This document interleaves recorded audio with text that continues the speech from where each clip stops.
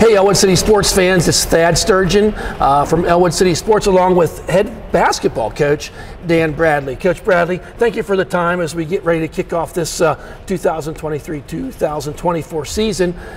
Many of our viewers know you as being a football coach here the last couple of years, stepping up to the plate and being basketball coach this year. Talk a little bit about maybe how that came about for the opportunity to head coach.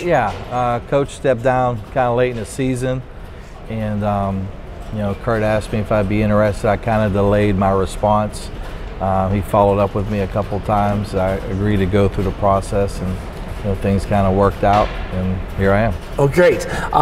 You've coached basketball before. Maybe give our viewers a little bit of insight on your previous basketball. I don't know if I want to share that. It was at Avonworth, or one of our new rivals. That's a big one. Yes, I was the varsity coach there for 10 years, coached ninth grade for a number of years there, 25 years in total. And when my daughter graduated, I was going to see her play at Allegheny College, and things kind of took a curve there as well with concussions, and so kind of free to coach right now. Oh, there you go. And you've coached before both football and basketball at the same time, so This is something that's not new to you. You've been successful at other places. Last year, the basketball season, 15-7 or 15-8. Made it into that first round of the playoffs. Did not lose many seniors last year via graduation. As you've worked with this team here for the last probably couple months, what have you seen out of your now seniors moving in? They're a good group. Good group of seniors naturally, led by Joseph Roth, who's a dynamic player in person. Our other seniors have grown and developed through the fall leagues and workouts and open gyms. And Ricky Roth, assistant coach, has done a great job of getting the guys in the gym in the summertime as the transition finally took place. But Colton, Kreiser, Nate Williams, and Ryan Wid.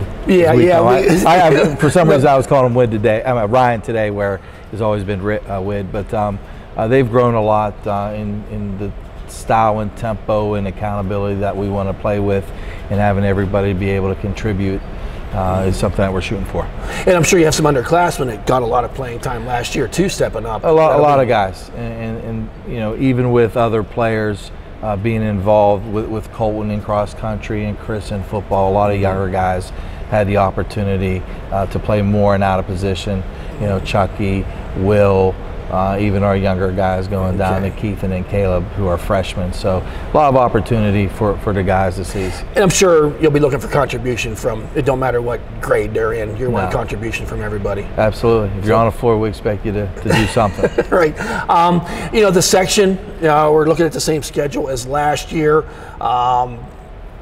You got some really good teams in there. Is there some teams that you're really looking out for, the teams to beat? Or I wouldn't say we're looking out for them. I'd like to think that we'll be better prepared knowledge-wise and be able to take advantage of some of the things that other teams do with Nishanik's trapping of Joseph High and trying to convert that into layups.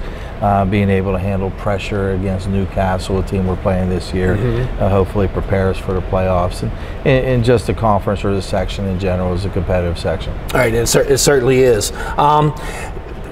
Scrimmage game is coming up here tomorrow to get a handle on where it's at. So, Coach Bradley, thank you for your time. As always, our schedule will be on the Ellwood City Wolverines website, and of course, subscribe to our YouTube channel. Ellwood City Sports, Ellwood City Wolverines is that YouTube channel to catch all the games that we broadcast this year, both boys, girls, and other winter sports as well.